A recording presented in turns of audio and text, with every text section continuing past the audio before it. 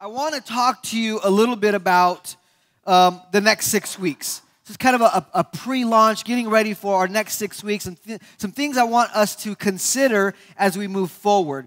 And I want to start with a scripture out of the book of Jeremiah 29:11. It's a very familiar scripture. Most of us have heard this scripture throughout our lives. If you've not heard the scripture, you're going to hear it again today. And I want to just break it down just a little bit, and then I want to go into a couple of things this morning, okay? So here's what the scripture says, Jeremiah 29:11. For I know the plans I have for you, says the Lord. I want to stop there for just a minute, because I need us to understand this. This is not somebody saying to me, this is not my dad saying to me, my mom saying to me, my pastor saying to me. This is the Lord saying to me, I know the plans I have for you. There is no question about the plan. You know, I go to my son's football game and I have a plan for him, right? I have a plan for him. This is what you're going to do, son. You're going to get the ball and you're going to score a touchdown. That's the plan, right? It don't always work out that way. I'm not the coach. I'm dad, right? So I've learned to not coach my son anymore. I bring him aside and I pray for him. Jesus, help him, because you can do whatever the coach tells him to do. That's what you're going to do. So anyway, but the Lord said, I have a plan. Not your coach. The Lord said, you're not here by coincidence or by happenstance. You're not here just because you decided you're a good person. You're going to wake up in the morning. I talk to people all the time. The other day, I was at the football game, and one guy said to me, he said, I feel like I'm going to be a good person today. I'm going to go to church today. That's your plan, but God already had a plan. So before you had that thought, God put a seed in your heart already, because He has a plan for you. You may think it's your plan, but it ain't your plan. It's the Lord's plan. Okay, so anyways, God has a plan. I just want you to grab a hold of the idea that God has a plan for you. And here's what He says. They are plans for good and not for disaster. You ever felt like, God, if your plan is good and not for disaster, then why did I lose my job? Why can't I afford my house payment? Why can't I, right? All these things happen and we feel like we're going through a disaster when God says, I have plans for good. Anybody ever ask yourself that question? I know I have. Like, God, if you're good and you have a plan for me, why am I going? It's because I can't see the progress through the pain I'm going through sometimes. Right? Sometimes it really helps for us to understand God's plan. In the next 6 weeks, that's when we're going to start to discover God's plan. Right? And so sometimes what you think is a disaster isn't really a disaster. What you think is a disaster is really God's molding and shaping us to be the men and the women God has called us to be. So quit looking at the pain like, oh my God, it hurts so much. Look at the pain through like, God, there's a bigger picture out there. My wife talked about the pieces of the puzzle. It's only a piece of the puzzle. You'll be all right. We're going to get through. We're going to get through. So anyways, to give you a future and hope, God's plan is for us to have future and hope, but it's not about me. See, sometimes we think God's plan is about me. Like, God, why ain't I on the stage? Don't you know I can speak better than Pastor Eli? I can speak better than Pastor Lee. I can lead worship better than Pastor Teresa, Eden. I can lead children. It's not, the plan isn't about me. The plan is about somebody else waiting to hear about the good news inside of you, regardless of the platform you're on. You can be in your car driving your coworker to work, and that's a platform God has given you to give the gospel out. You don't need a platform for that. God's plan is good and a hope, not for me, but for the others around me. When you're walking through the aisle at Walmart or Safeway, God's plan is working itself out in that aisle. It's good, not for me, for them, for others. And really, the next 6 weeks is what can we do to be hope, to create a future, not only for ourselves, but for the people around us. So preparing my message over this last week, I remembered something I learned when I was in school. I remembered that in school I was taught that in our early civilization, we believed that the sun revolved around us. Like, we were the only thing on the planet. Like, the earth was all there was. That's all we knew, right? And so everything revolved around us. We were the biggest planet. We were the biggest thing. We were us, and everything revolved around us. Well, as we progressed and we got more knowledge and God gave us wisdom, we discovered that we don't revolve around the sun at all. I mean, the sun doesn't revolve around us at all. We revolve around the sun. And really, we're only a small planet in a larger galaxy. Right? Well, sometimes we go backwards, and we believe that the sun still revolves around us. I'm not talking about the sun in the universe. I'm talking about the Son, Jesus. That's why we go to God, to Jesus, with our wish lists. Right? God, if you just give me $1 million. God, if you just make my son rich. God, if you just move on my wife's heart. God, if you just make my husband right. We're always asking God for stuff as if God revolves around our needs. The sun does not revolve around us. We revolve around the sun. Our prayer is, God, what can I do for you? God, what do you need me to do? Because in discovering that we revolve around the sun, God begins to bless our lives. As long as we believe that the sun revolves around us, our lives will be dissatisfied because of unmet expectations. God, I expected you to do this, and because you didn't do it, then I'm angry with God. I shake my fist at God. God, why did I have to go through this? Or why did I have to go through that? Because we still believe that the sun revolves around us. It's not about me.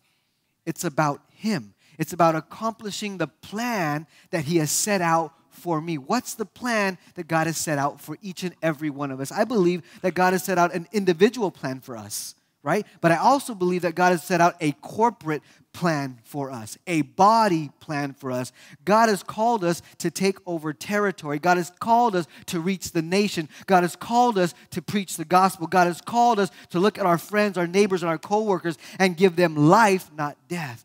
That's the greater plan than anything we could ever want or wish for our own selves. And when we discover that, when we understand that, I believe that we will live a satisfied and fulfilling life.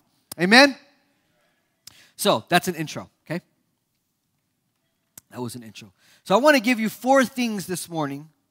4 things as we begin to discover God's plan for us. Because here's what I know. That when we start to discover what God's plan for us, and we start walking on that plan, the enemy is going to attack. Because the enemy doesn't want us to understand why we're here.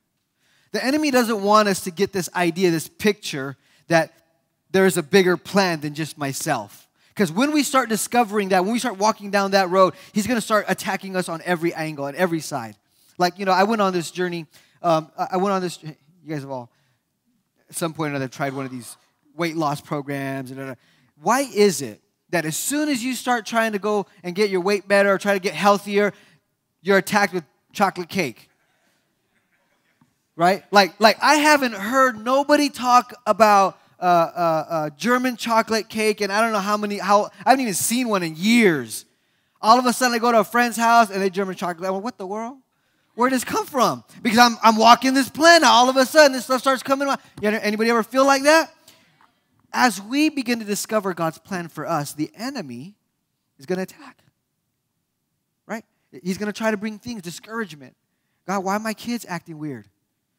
I mean, that's all the time, but but why more this time?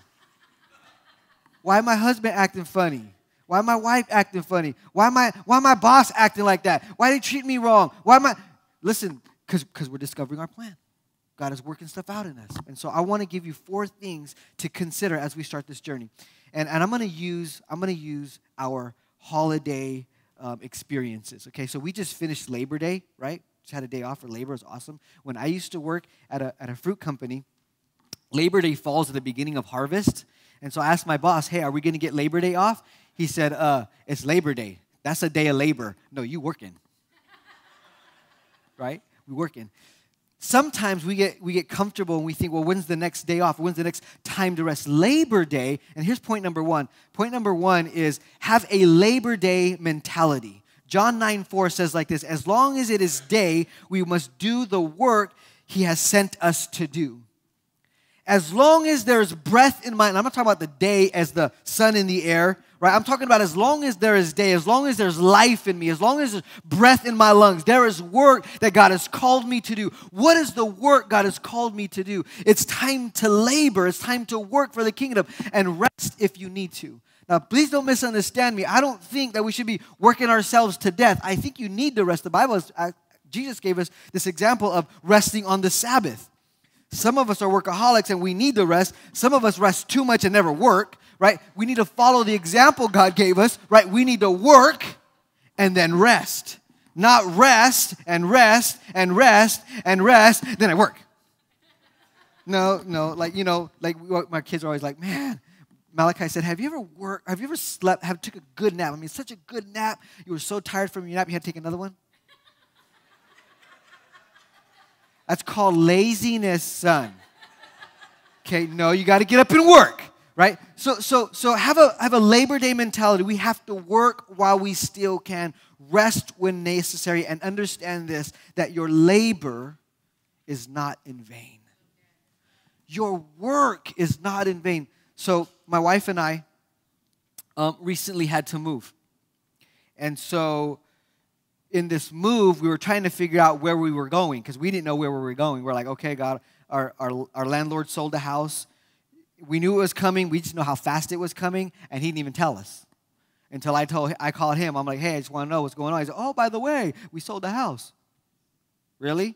Yeah, you got October 1st to be out, and we're trying to find a place. Anyways, we're trying to find a place and so we're moving and trying to figure this thing out, and God brings this house into our lives, right? It's an amazing home. It's beautiful, and we start moving. We start moving stuff, and we start seeing things that we didn't see, and we discover things we didn't know we had, stuff we got to get rid of, right? But in the move, watch this, in the move, you start to put things in different order. Like now it's clean, now it's fresh, now it's new. Because look, if you're going to have something fresh and new, you got to work. You got to work. Okay, look, my wife's going to laugh. I have this sock. My favorite pair of socks. And I found one, and I can't find the other one. So I take that one sock, and I put it in my sock drawer because I know that sock is somewhere in the house. So we start moving. We're working. I pull the dryer out. Guess where my sock is? Behind the dryer. So I'm like, I found my sock! Yes! All of my labor was not in vain. If it was just to find my sock, I am good. Thank you, Jesus. Listen. I know it's funny, right? But there is somebody in your life who's waiting for you to move some stuff around in your life, who is lost and is waiting for us to say, they're waiting. They're behind a dryer somewhere. They're under a couch somewhere.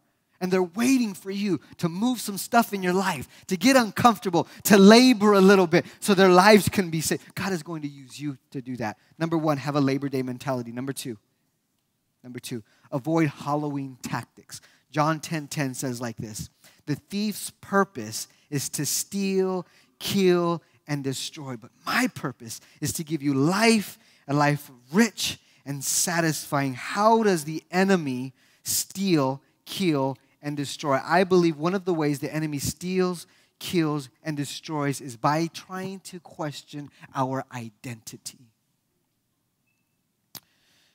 At Halloween, we put on costumes.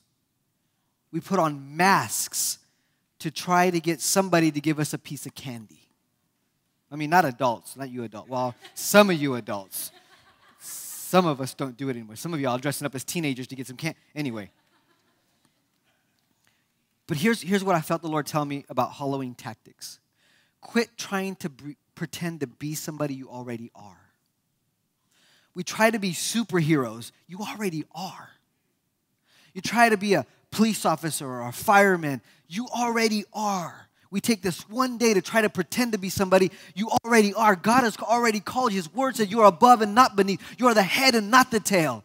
The enemy is trying to get us to question our identity. We don't need to question our identity. Jesus said, I am good enough. I'm not here by coincidence or happenstance. You are not a mistake. You are here because God designed you and planned you. Right? And so sometimes the enemy comes in and tries to discourage us or distract us by questioning who we are. Sometimes we got to take the masks off.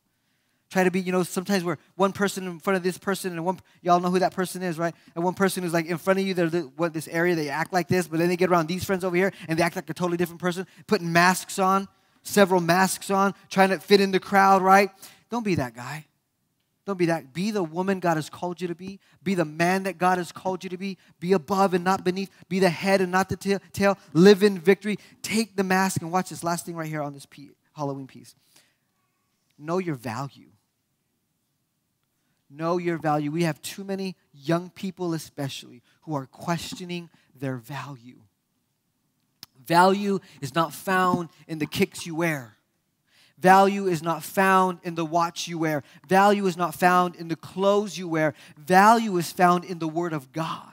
Value is found in understanding that the sun doesn't revolve around me. I revolve around the sun. That I am part of a plan that's much bigger than my own plan. I'm not going to get a career so that I can do things for me. I'm going to get a career because I need to fulfill the plan of God. So if I'm going to be an attorney, if I'm going to be a doctor, if I'm going to be a police officer, if I'm going to be whatever it is that your career is, I don't know what your career, whatever that career is, God, how are you going to use me in this career, Father, to reach somebody, to preach the gospel, to give the good news? Quit questioning your identity is not found in whatever your job is.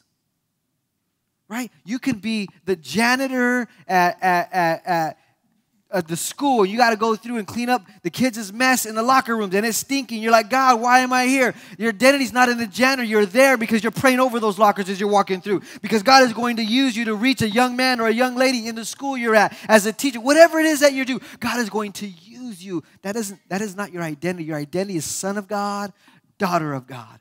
That's your identity. That's what God has called you to be. Okay? So don't feel like you're less than. Don't let the enemy trick you into making you feel like you're less than what God has already called you to be. That's number 2. Number 3, running out of time. Always have a heart of thanksgiving. Psalms 28:7 says like this, the Lord is my strength and shield. I trust him with all of my heart. He helps me and my heart is filled with joy. I burst out in songs of thanksgiving. Thankfulness is not a result of circumstance. Thankfulness is a condition of the heart.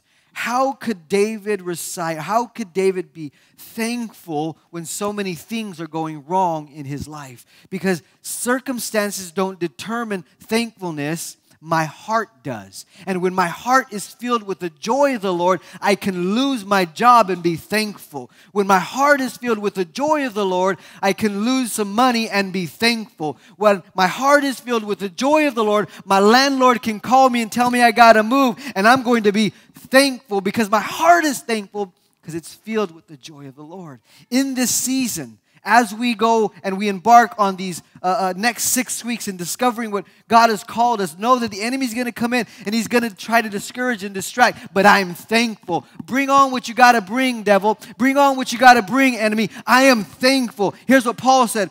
To live is Christ, but to die is gain. I am thankful. Paul also said, I know what it's like to have nothing. I know what it's like to have something. In everything, I'm going to be thankful. Got to be thankful. Got to have a heart of thankfulness. We're going into Thanksgiving season. Let's be thankful for what God is doing in our lives. There are people, listen, there are neighbors, there are coworkers, there are family members who are going to come to know Jesus because of our pursuit for discovering who we are. Be thankful. In this season, God, look, right now, here's what you need to pray. God, I'm thankful for Johnny, for Jim, and for George, Jace. I'm thankful right now, God. I know they didn't even see it coming right now, but God, would you prepare the way now? God, that before I even say a word to them, before I even invite them to my host group, God, that even right now you're tilling the ground of their heart. I'm thankful, God, that they're going to see the light of Jesus and you're going to use me. God, I am thankful. Amen? So whatever they are, begin to call their names out even now.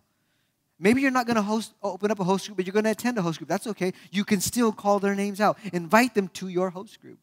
Invite them to your life group. Be thankful in this season for what God is about to do, not only in your individual life, but in this corporate body. I am thankful, God, for what you're doing at Changing Point Church. I'm thankful, God, because I can't see it right now, but I know that wall's coming out. I'm thankful, God, I can't see it right now, but I know that building on the other side, that C4 building, it's going to be a filled with young people who are going to be crazy for Jesus. God, I'm thankful. I can't see it right now, but I thank you for CP Kids, God, and all the things that you're bringing into there, and all those kids who are loving Jesus over there, and for that team. God, I'm thankful, God, because this projector is going to go away, and we're going to get a bigger projector, and we're going to get, I am thankful. I can't see it right now, but I'm thankful, God, because you're about to do it. We've got to walk in thankfulness. We've got to walk in thankfulness. And here's the last thing. Oh, I'm not done yet. Hang on. Thankfulness. Sometimes we feel like, but you don't understand, Pastor Lee, I'm going through stuff, and it's hard to be thankful when your wife leaves you. It's hard to be thankful when your husband leaves you. It's hard to be thankful when your kids are going through stuff that you can't help them with. Like, you ever had a sick kid? Ever had a sick kid, and you wish that you could take their place? Don't wish that. That's not your burden to bear. That's their burden to bear. I'm thankful, God, that you're bringing healing, God, and you're going to use me and my hands to touch my children, to pray. I don't want to take their place, but I know a God who's already took their place. I'm thankful. So sometimes we think this. We think that, thankfulness can be robbed from us. Thankfulness is not robbed from us. Thankfulness is something we lay down sometimes because of circumstance. Sometimes we lay thankfulness down and we pick up greed. Sometimes we lay thankfulness down and we pick up selfishness. Sometimes we lay thankfulness down and we pick up entitlement. Listen to me, we cannot lay thankfulness down because we're going through something in life. Otherwise, we become selfish, we become greedy, and we become entitled. We go back to this mentality that the sun revolves around me. No, the sun doesn't revolve around me. I revolve around the sun. And God, I am thankful for the circumstance I'm in right now. Because God, you're molding and shaping. Something is going to come of this. Amen? All right, now let's move on. Number 4.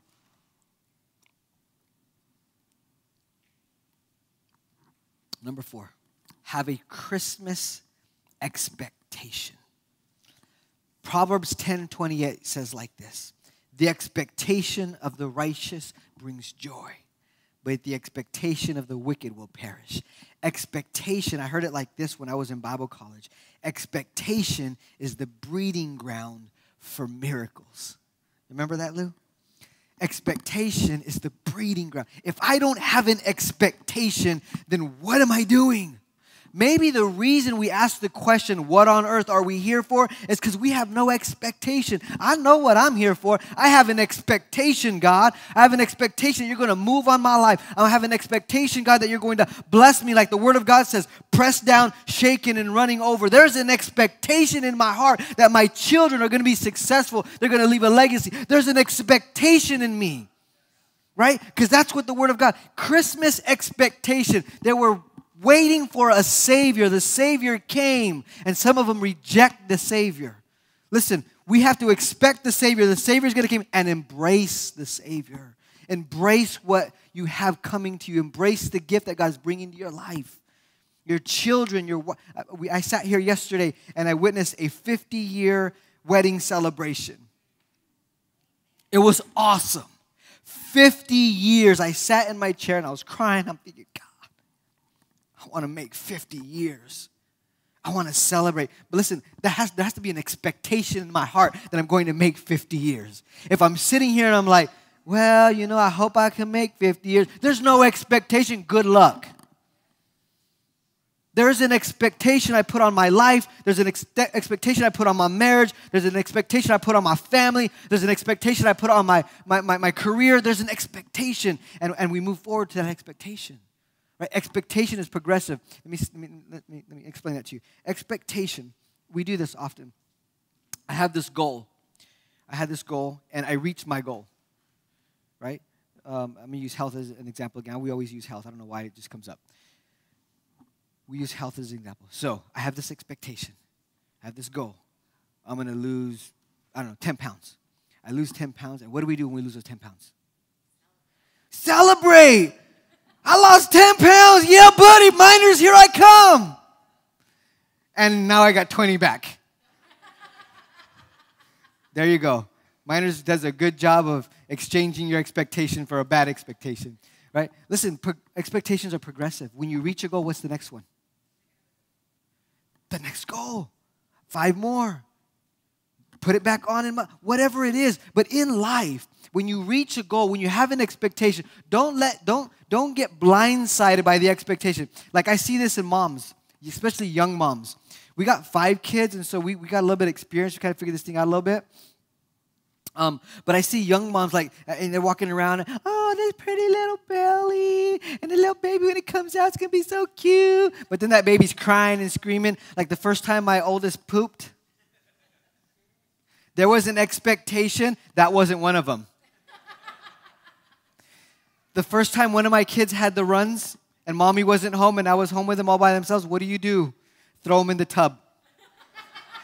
There ain't no fixing that thing, man. Just throw it in the tub. Dunk it a couple times, that'll be all right. That was not part of the expectation, right? But sometimes we get blindsided by the expectation, right? Like, God, I want a blessing. God blesses you, and you don't know how to handle the blessing. We don't know what to do with it. What am I going to do with this thing? Now there's another expectation. My expectation. We've been in this a little bit. So my oldest is now at college. Right, he's first year at Central over there. J-Bog's doing a great job, and now it's not just that. Now what's the next thing? In only a couple years, he's gonna be married, and have kids. I'm gonna be a grandparent at some point, a long time from now, J-Bog. But there's other expectations. So listen to me. Expectations are progressive. What is God calling you? Listen, some of you are gonna open up a host group. Y'all gonna open up a host group. Super proud of you. Super awesome. A little bit scary. But don't end with the host group. What's next? Because there are other things that are next here at Changing Point Church. There's steps that you can take to progress, to have more expectations, to do more. It's not okay to just come and work in the park. I mean, it's cool. You want to be a parking lot? That's awesome. I love that. But man, we don't want you just to stay there. I want you to grow. Grow that ministry. Grow yourself. Start another ministry. Right? There are places for you to serve here at Changing Point Church. We want to grow. We don't want to just have what we have here. We want to do so much more than here. But it's you having the expectation on your life and then saying, God, what's my next thing? What's my next thing? What's my next thing? So expectations are progressive. Amen? All right. Here's where I want to end today. Set some new expectations for your life. Set some new expectations for your life. Where are you at now in your walk with God? Where are you now in your relationship with your family, your children? Where are you now in your career? Where are you now in your giving? Where are you now? Set some new expectations. Set some new goals for yourself. You know, as I was preparing this, I was talking to Pastor Eli. Pastor Eli helped me put some things together. I'm always grateful for Pastor Eli and his wisdom. Listen, if you ever need wisdom, that's the man you want to go to. See the star on his hat? You follow that star, and it'll take you where you need to go. I just had to throw that in there, Pastor. Sorry. As we were talking about this, it's okay. Don't choke. It's okay. Don't choke. Nobody will give you the Heimlich. It's okay. As we're talking about this. We're talking about Christmas, you know, and expectations and whatnot. And here's what Pastor gave me, and I thought was just so powerful, man.